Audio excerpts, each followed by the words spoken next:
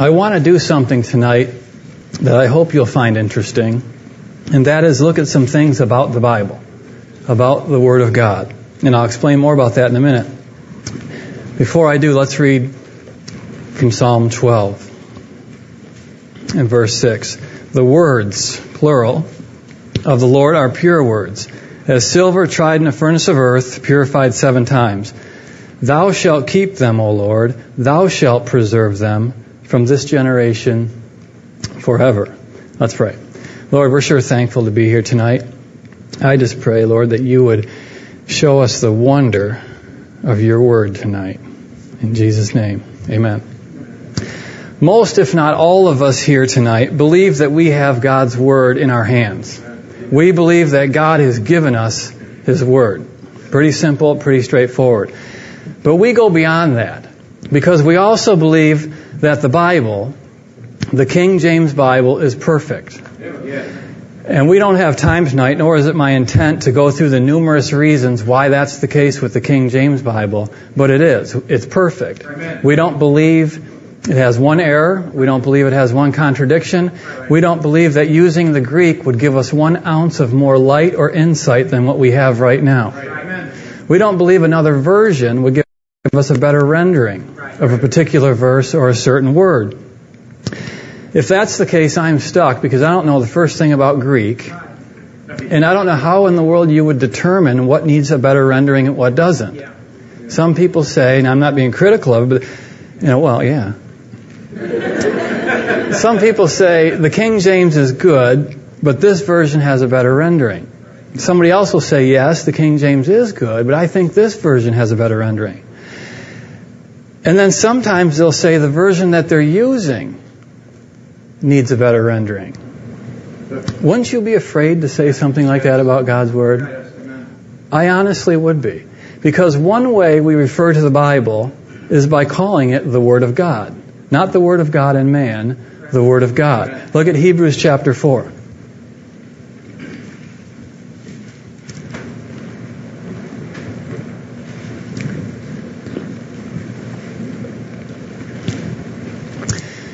Hebrews 4 and verse 12. For the Word of God is quick and powerful and sharper than any two-edged sword, piercing even to the dividing asunder of soul and spirit, and the joints and marrow, and is a discerner of the thoughts and intents of the heart. Now, how is it a discerner? We're talking about a book. How is it able to distinguish, to discover, to have knowledge of? Well, because of the word quick. It says the Word of God is quick. That is, it's alive. It's living. The Bible says in 2 Timothy that Jesus is going to judge the quick and the dead, the living and the dead. Something dead can't discern, something living can. So we see the Bible is a living book because it's the Word of God.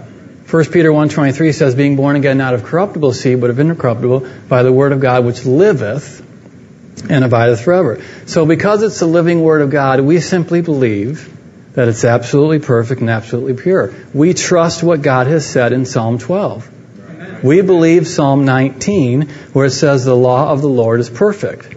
Proverbs 30, every word of God is pure. That's what we believe. That's what we trust.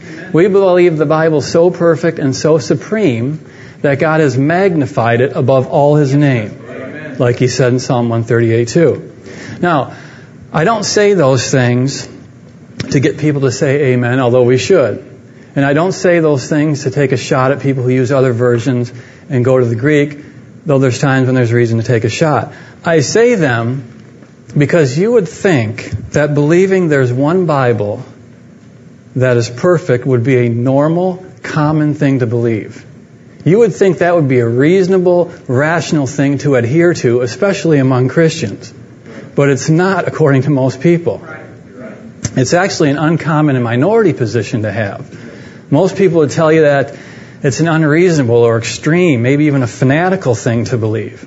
I mean, go tell a family member or somebody that you know who says they're a Christian and goes to church regularly that you believe there's one Bible that's absolutely perfect. They'll have something to say. Now, some of you may remember the last time I was up here, I gave the results of a questionnaire that I did in which I asked 200 people 10 spiritual questions. And some of the questions had to do with the Bible. Is the Bible perfect? With no errors, no contradictions. Is the Bible the Word of God? Have you ever read it, cover to cover, every word? Many of them said it was not perfect. It was written by men. Most of them said it in some way or another had errors in it. They weren't sure where they were or how, but they believed that it was not perfect. But the thing is, and all of them said they were Christians. Every one of them. But over 80% of the people said they have never read it. Even though every person except one told me they had a Bible. So what does that tell us? They're being persuaded. And the problem is, more and more, that persuasion is coming from inside the church and not just outside of it where the atheists and the infidels are. But it's coming from inside. Now, how do we answer these people? Does the Bible have errors in it, like so many people say? Was the Bible written by men, or is it written by God? How do we know God wrote it? People say, well, you just have to believe, you just have to have faith. Absolutely. But that's not persuasive enough. That's not convincing enough. Well, tonight, here are a few remarkable things about the Bible, things that make it a divine book, and one which couldn't possibly have been written by men. They're truths that have been passed down through the years, passed down through the ages, but not nearly to enough people. And there's not nearly enough people desiring to know these things and go find these things out. Because if more people knew some of these things, they would believe the Bible and not belittle it. They would desire it instead of disregarding it and denying it. Now, there's tons of amazing things that we can look at about the Bible. I've just picked a few, and there's no real order to them. There's no real sequence. First of all, let's look at some basic facts about the Bible. A guy recently told me that the Bible was just written by men, and you can't rely on it. And he was nice about it, and we had a nice long conversation. But he said it was just written by men. You can't rely on it. And I said, well, have you ever read it? And he said, no. I said, well, tell me, why do you think it was written by men? And he kind of hemmed and hawed, and he said, well, it was written by different people, and you know, it was they wrote in different languages and at different times. And how can it be accurate? Is he right? He's right. And that's what I said. I said, well, you're right. But that's not all. Not only that, and I went on to tell him some of these things we're going to go through, because here's what many people don't understand. The Bible was written and compiled over many, many centuries, like 1,600 years. And during that time, God used about 40 different men to write it. They were men, for the most part, who didn't know each other and who had all kinds of different backgrounds and occupations. They were farmers and fishermen and prophets and soldiers and tax collector and a physician. They were guys who had different levels of education and learning, who wrote from different locations, and they used different styles of writing. What were they? There was history and prophecy and poetry. There's an autobiography. There's symbolic form and doctrinal form, all different kinds. And what did they do? They wrote 66 books that are actually one book that doesn't have one error in it, that never ever contradicts, and that has never been proven wrong, though many brilliant people have tried to prove it wrong. But the amazing thing, instead, it complements and builds on itself, and it all fits together in a perfect unity. This ties in with that, that matches this answers that, and it all comes together perfectly. How can that be? Because they're not the authors. God is. And we can't get into inspiration tonight except to say all Scripture is given by inspiration of God, and holy men of God spake as they were moved by the Holy Spirit. They weren't guys sitting around trying to decide what to write and what to say next like they were writing a research paper for college. They knew exactly what to say because God spoke through them, and they recorded every word that God wanted recorded. Men wrote the Bible. I mean, are you kidding? Those guys, they were writing about the creation of the world. They were writing about the fall and redemption of man. They were writing about things like justification and sanctification and propitiation and glorification. Deep, heavy words. They were writing about the attributes of God. About future events in great detail. Things they couldn't possibly have known or understood. You're telling me Moses knew the exact order of creation? How did he know that? He wrote it years and years after it happened. It wasn't as if he was sitting there watching it happen and wrote it down. Where do people think he got that information? From those crazy Egyptians? It's amazing. I asked that same guy, when did they discover that the earth is suspended in space, that it hangs on nothing? He said, 1600s or so, and I was surprised. I said, yeah, around 1600s. I said, well, the Bible tells us that, and it was written hundreds and hundreds of years before that. How did the guy who wrote that know that? And he said, the Bible says that? I said, yeah. And he said, I don't know. I'll have to check into that. That's what he said. Not only that, but the earth is round. That was discovered way after Isaiah wrote that. The atmosphere has weight. Wasn't known until the 17th century. The stars can't be counted. There's mountains and canyons in the seas. There's all kinds of things like that in the Bible that are scientifically accurate. To do all that and have it all fit together perfectly, there had to be one mind behind it all. It had to be the mind of God. Okay, turn to 2 Peter chapter 1.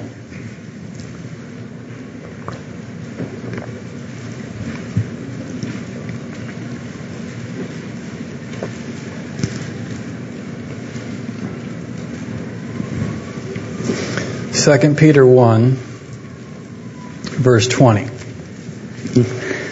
Knowing this first, that no prophecy of the Scripture is of any private interpretation, for the prophecy came not in old time by the will of men, but holy men of God spake as they were moved by the Holy Ghost.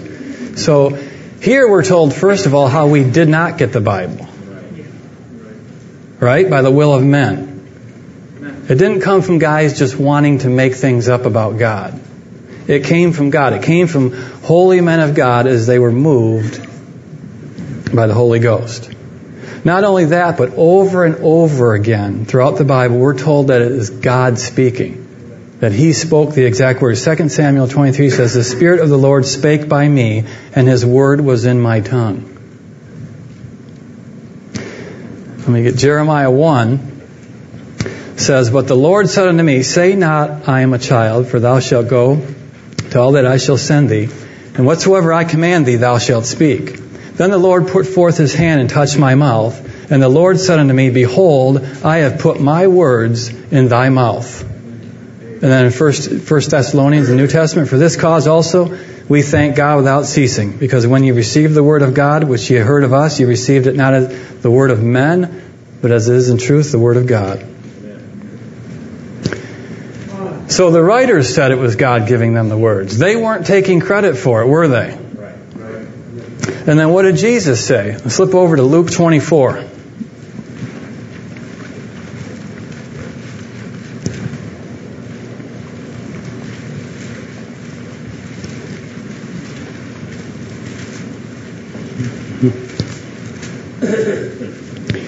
Luke 24 and verse 25. Then he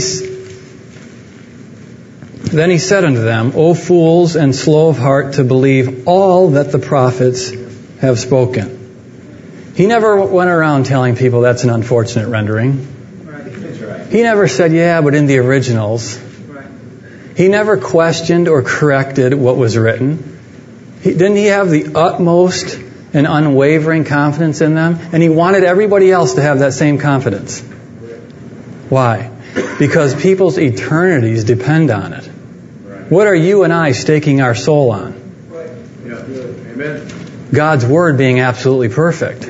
That's what we're staking it on. And then once those inspired Scriptures were given, we're told in John that they could not be broken. We're told in Matthew that they are exact down to the letter. And we're told in 1 Peter that they would abide forever. Now that's not possible if it wasn't perfect. It's not possible if it didn't come from God. And then the Bible, of course, stands alone and it stands supreme when it comes to one of the greatest tests of any book or any religion, and that's the ability to predict the future. Prophecy. Other books can't do it. The Bible's full of amazingly accurate prophecies. We're not going to look at a lot of these, but there's many prophecies dealing with the nation of Israel. It would become a great nation. They would spend 400 years in Egypt, 70 in Babylon. They'd be scattered among the nations. They would reject their Messiah. There's prophecies concerning Gentile nations, specific cities, individuals. And of course there's the amazing prophecies of Jesus' earthly ministry, of which he fulfilled every one. How he would be born, where he would be born, what he would be called, the fact that he would have a forerunner, the fact that he would be rejected by his own, details about his rejection and crucifixion. The only explanation for that is it's the Word of God. Something no other book can claim. All right? What else makes the Bible divine, supernatural book? Well, the symbols that are used for the Bible are a remarkable thing done by God, because of what they teach and what they reveal and what they provide for us. Look at James chapter 1.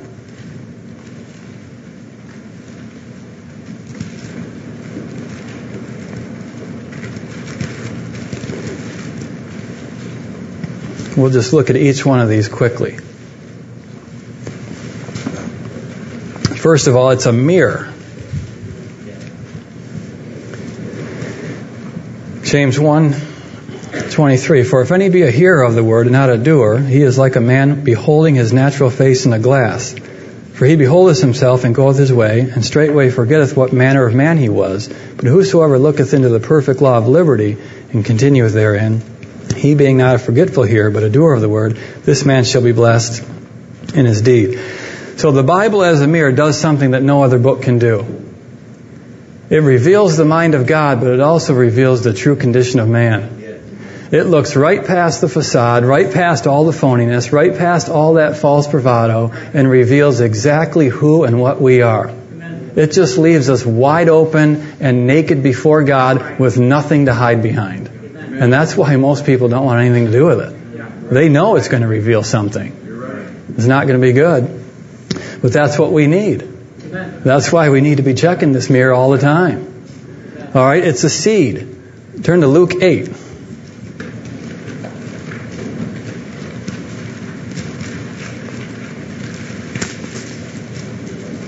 We saw already that the Bible said being born again not of corruptible seed, but of incorruptible by the Word of God. Luke 8, verse 11. Now the parable is this. The seed is the Word of God. Simple, straightforward verse. So as the living Word, it regenerates us. That's how we're born again. That's how we're saved.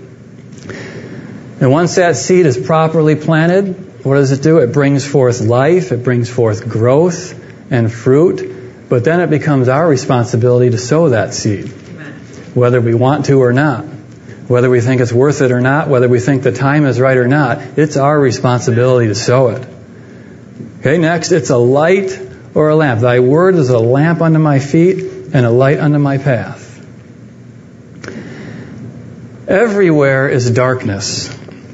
We start out in darkness. Our hearts are darkened. We live in a world of darkness. People are controlled by darkness. Darkness has blinded people's eyes. And that darkness is eventually going to lead them into a place of outer darkness where they will spend eternity with the beast who has a kingdom full of darkness. And that's the destination of everybody. And in the midst of all that darkness, God has given us a perfect light. Thy word is a light. And that light can lead somebody, the person who seems to be in the deepest darkness and the worst sin, to God if they'll only heed that light and come to Him. Right? And then in Ephesians 5, it's water. And it's called water because of its cleansing, quenching, refreshing qualities and abilities.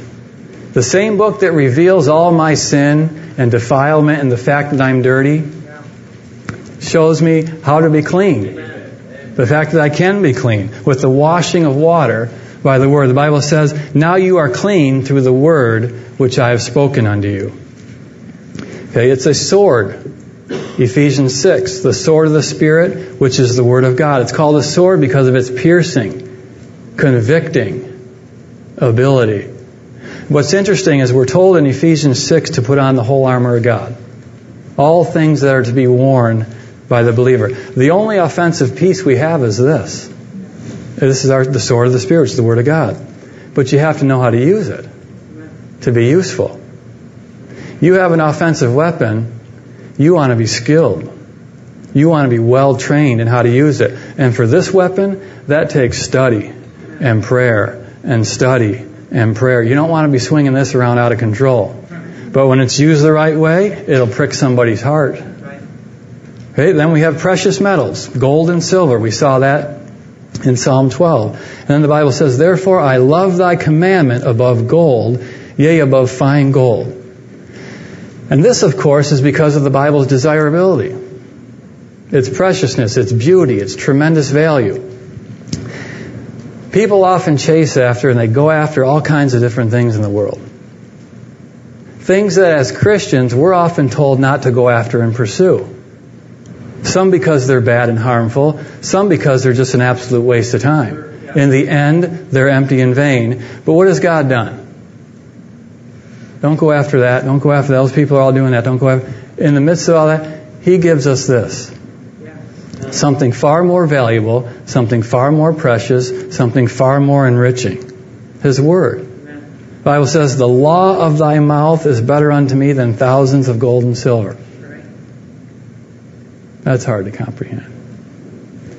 And the church at Smyrna, he said, I know thy works and tribulation and poverty, but thou art rich.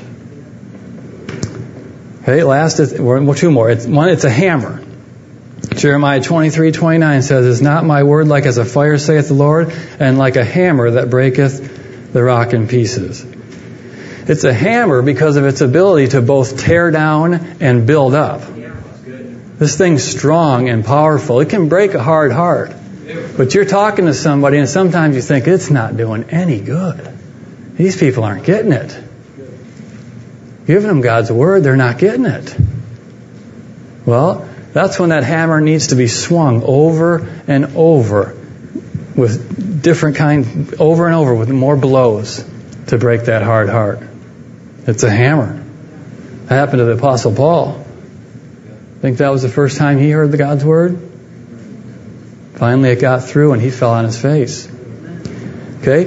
Then last one. God's Word gives us our essential food, our spiritual nutrients. Turn to 1 Corinthians 3 and Hebrews 5.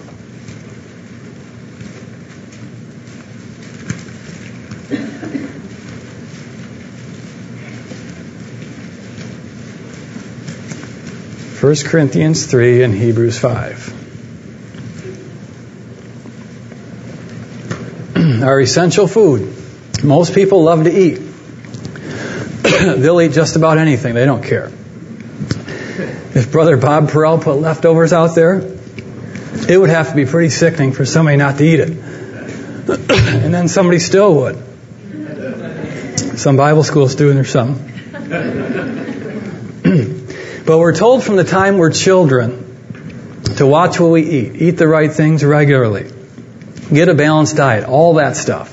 And I'm not saying that we shouldn't, but we don't consider feeding and taking care of our souls like that, do we? You're right. I have esteemed the words of His mouth more than my necessary food.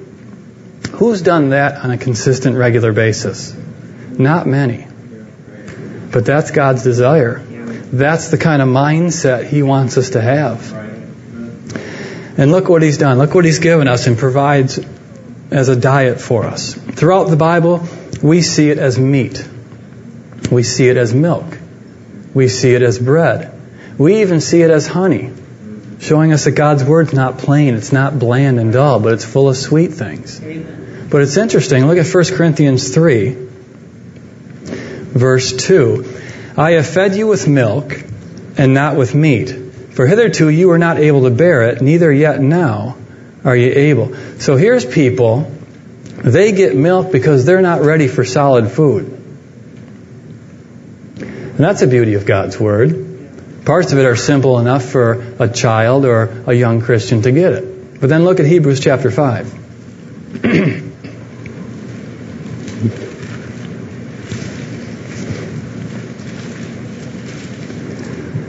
Hebrews 5, verse 12.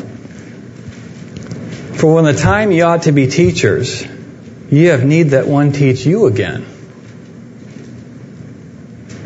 which be the first principles of the oracles of God, and are become such as have need of milk and not of strong meat. For everyone that useth milk is unskillful in the word of righteousness, for he is a babe. But strong meat belongeth to them that are full age, even those who by reason of use have their senses exercised to discern both good and evil. So these people, they're still in need of milk, though they should be ready for some meat.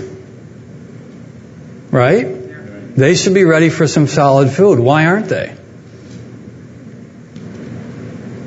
They're not taking God's Word serious enough. It's on the back burner somewhere.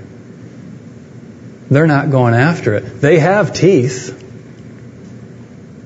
They should be ready for it now. It's time to get off the milk and get on the meat. And they're not ready. They're negligent. And that's the same today. Too many people are filled up with junk food. They're devouring and chowing down on everything but the Bible. People know all kinds of stuff about weird, goofy things, and they know practically nothing about the Bible. That's a travesty. All right. Here's another example of why the Bible is a remarkably divine book. We saw from 1 Peter and Hebrews that the Word of God is a living book. We know from Revelation 19 that Jesus' name is called the Word of God. This is neat. Look at the relation between Jesus as the living Word and the written Word, the Scriptures. Look how God views His Word, how these things line up. Looking at the relation between Jesus as the living Word and the written Word, the Scriptures. First of all, they're both eternal.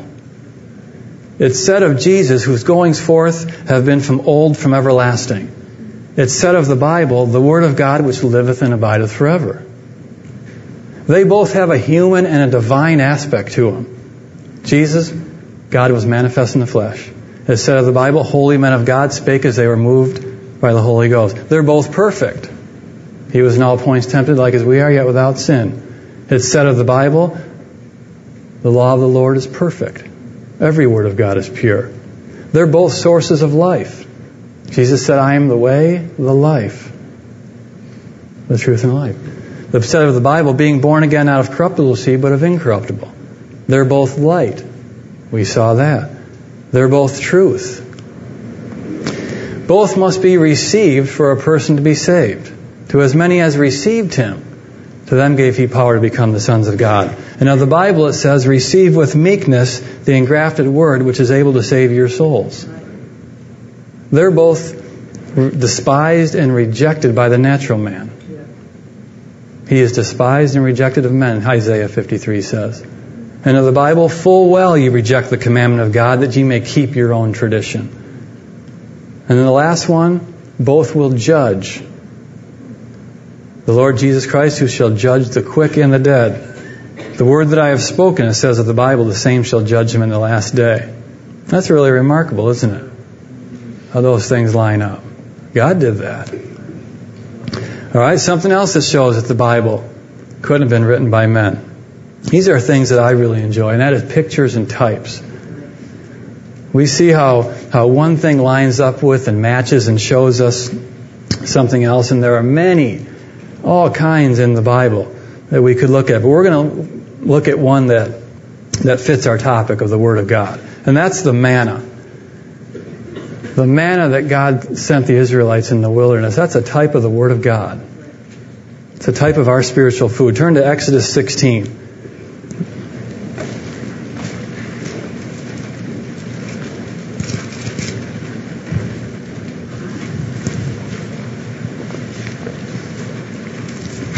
Can you imagine trying to lead all these people through the wilderness? I mean, you can't bring 30 people somewhere for 4 days without there being difficulties. Seriously. So Moses knew what it would require. That of leadership and diligence and commitment and all that. But most of all, he knew it would require God. God working, and God leading, and guiding, and God providing. Providing not just sometimes when things got really bad, but every day and every step of the way would require God, or they wouldn't make it. They would die out there. And this is what God did with that manna, with their food. Look at verse 4, chapter 16 in Exodus. Then said the Lord unto Moses, Behold, I will rain bread from heaven for you, and the people shall go out and gather a certain rate every day, that I may prove them whether they will walk in my law or no. Now, this is after their horrible, if you look at the first two verses, this is after their horrible, ungrateful, selfish, brat attitudes and mistrust. After that, he said he would rain bread down. Not send a few pieces here and there. It would be raining bread. There would be plenty of it.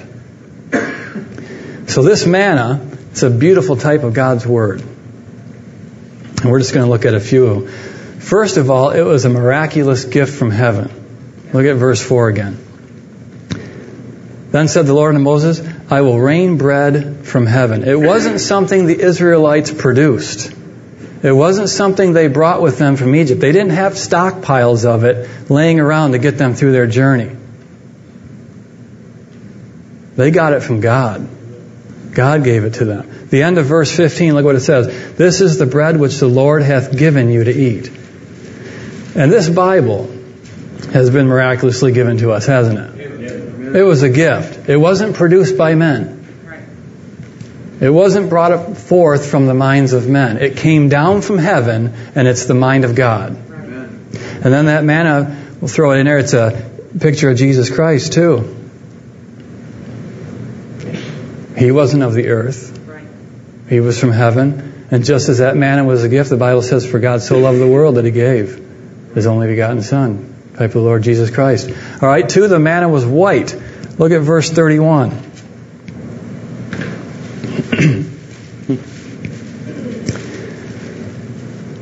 And the house of Israel called the name thereof manna, and it was like coriander seed, white. And the taste of it was like wafers made with honey. Why are we told what color it was? Well, it matches God's Word. White is it's a symbol or an emblem of purity. And what does the Bible say about God's Word? The words of the Lord are pure words. Every word of God is pure. Why is it called the Holy Bible, the Holy Scriptures?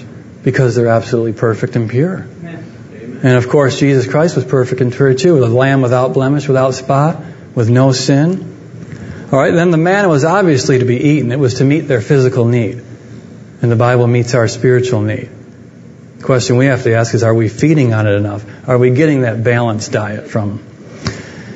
And then you know how long the children of Israel, how often, I should say, the children of Israel had to gather that manna? Look at verse 4. Daily. Except, of course, when preparing for the Sabbath. Then said the Lord unto Moses, Behold, I will rain bread from heaven for you, and the people shall go out and gather a certain rate every day. Now that's telling us something. They needed new manna each day. They couldn't live off what they ate a week ago. But why do we think we can do that with the Bible? See, I don't care how much we ate tonight. Tomorrow at this time, we're going to be hungry. We just are. Some people will be starving. And what we will do is we will feed our flesh again and again. And we need to remember to feed our souls over and over and over, day after day after day. That's why it's a picture. It's why it's a type. Okay? They had to gather in the morning. Look at verse 14. And when the dew that lay was gone up, behold, upon the face of the wilderness there lay a small round thing, as small as the hoarfrost on the ground. And then verse 21. And they gathered it every morning, every man according to his eating, and when the sun waxed hot, it melted. Another good lesson. Making time to put what's most important and valuable first. After the activities of the day and the busyness get going, they put what's most important first. Even if it's a few minutes. meditating, memorizing a verse. We'd be feeding our souls. We wouldn't be giving God's Word second place. Early will I seek thee. And then it took effort to get it. Look at verse 16. This is the thing which the Lord hath commanded. Gather of it every man according to his eating, and omer for every man according to the number of your persons. Take ye every man for them which are in his tents. And the children of Israel did so, and gathered some more and some less. So they had to go out and get it. They had to work. Now, they didn't have to work to bring it about. They didn't have to work to get it from God, but they did have to work to gather what was given to them. They had to get up, get out there, and get it. Or it melted. And we're told to do what? We're told to read and to search and to seek and to study, and that takes time. That takes effort. That takes diligence, and that takes work. God didn't shove it down their throat and make them eat it. They had to take some initiative and go after it. We're told to go after it as hid treasures to get the wisdom and understanding we need. Okay, and finally, the manna never ran out. God just kept giving it and giving it until they reached their destination. Look at verse 35. And the children of Israel did eat manna 40 years until they came to a land inhabited. They did eat manna until they came unto the borders of the land of Canaan. Thank God that's true of our spiritual bread. The word of our God shall stand forever. Thank God it's true of our Savior. I will never leave thee nor forsake thee. Isn't that something? Some guy made all that up. He lined it all up, made it all fit just perfect together. He did that. All right, here's something else about the Bible. This is neat. Turn to Psalm 118, Genesis 1, and Revelation 22.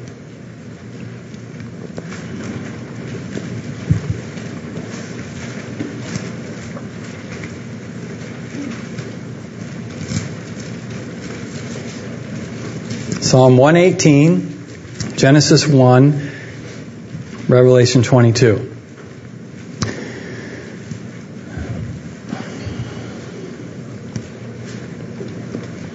Psalm 118:8 says, "It is better to trust in the Lord than to put confidence in man."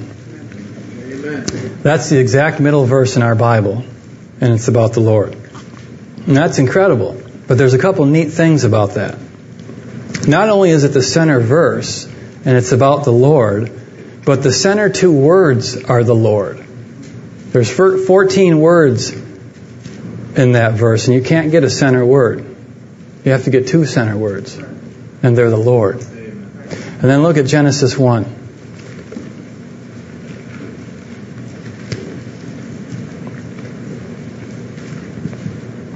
Genesis 1:1.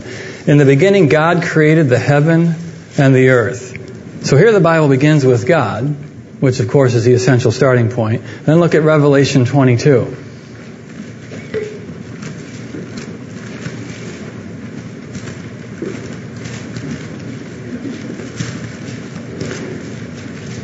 Revelation 22, verse 21.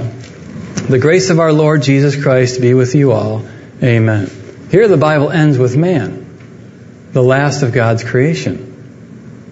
And we know the Bible is God's word to man, and its purpose is to reconcile, to bring man back to God, and that's exactly what we have in the middle verse of the Bible. God telling us to forget about trusting man and trust Him, knowing full well that that's what our tendency would be, to get our eyes off Him and on somebody else, and the exact middle verse is about that. And then look at Genesis 3. Keep Revelation 22. Probably already lost it. Genesis 3:10.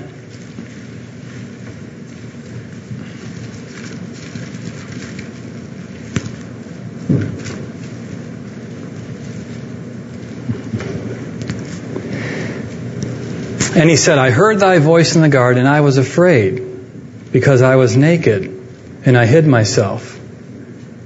This is the first time that man says something to God. It's the first recorded words to God. I was afraid. I hid myself. That's an absolute shame. There's the result of sin. Then look at Revelation 22. Verse 20. He which testifieth these things saith, surely I come quickly. Amen. Even so, come Lord Jesus. Here we have the last words of man to God. Even so, come Lord Jesus. There's the result of grace, mercy, redemption. No more being afraid, no more hiding from God. But now there's anticipation and there's a desire to see Him. First and last. How God puts that in there. All right, one more thing quickly that shows the Bible can't be anything but God's Word. Throughout the Bible we see the Trinity. We are a Trinity. Spirit, soul, and body. David showed us that a few weeks ago. We have to constantly contend with the trinity of evil, the world, the flesh, and the devil. We struggle with the trinity within us. Lust of the flesh, lust of the eyes, and the pride of life. It's interesting that it's those three things that the devil used to tempt Eve and Jesus. You look at that tree. It was good for food, lust of the flesh. Pleasant to the eyes, lust of the eyes. One to make one wise, pride of life. What did He say to Jesus? Command these stones and made bread. Showed Him all the kingdoms of the world. Cast thyself down hence. Lust of the flesh, lust of the eyes, pride of life. But here's the key to it. It ties in with the Word of God. Eve was defeated. She failed and fell because she disregarded and doubted God's Word. Jesus had victory because He used and trusted God's Word. It is written, compared to yea hath God said. So victory or defeat depends on the place that we give God's Word. It's neat how that stuff lines up. And then we have seen the Trinity before when God said, let us, in Genesis, make man. He uses us to show us the Trinity, God the Father, God the Son, and God the Holy Spirit. Well, early in those chapters of Genesis, you know how many times He uses us in referring to the Trinity? Not 2, not 4, 3. Once in relation to the creation of man, let us make man. One in relation to the fall of man, behold, the man has become as one of us. And one in relation to the judgment of man, let us go down there and confound their language.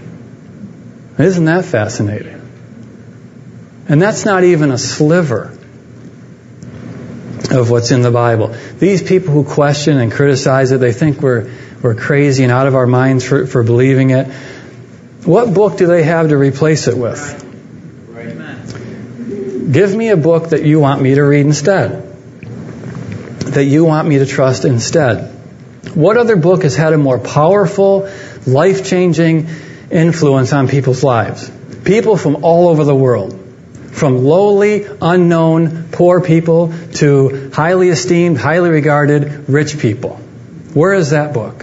Where is the book that has led more people to give up prominent careers, prosperous lives, ones of prosperity and ease and wealth and security, to go to the ends of the world, unknown lands, places they know nothing about, with undesirable people, just to tell them what it says?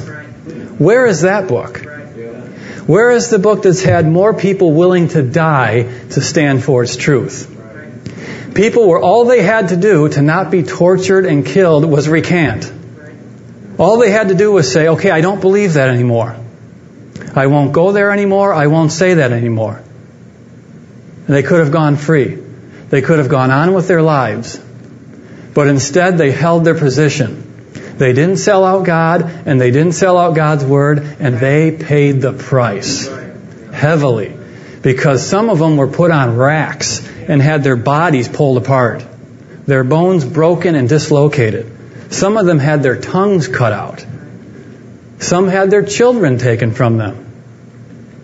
Some were cast into rivers and drowned to death. Others were tied to stakes and thrown in fires to burn to death.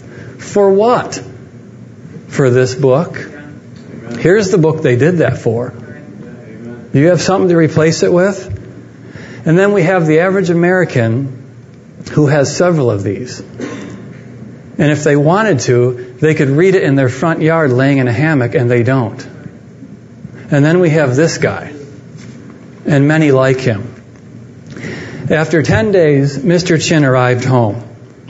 His wife and daughter greeted him with a sigh of relief. If his neighbors even suspected that he had traveled outside the country, they would tell the authorities, and Mr. Chin would be locked away in a labor camp, probably for life. Mr. Chin's wife knew the danger of the item her husband brought home. After waiting for the cover of darkness, Mr. Chin carefully wrapped the item he had smuggled from China and buried it in the yard outside his small 2-room home.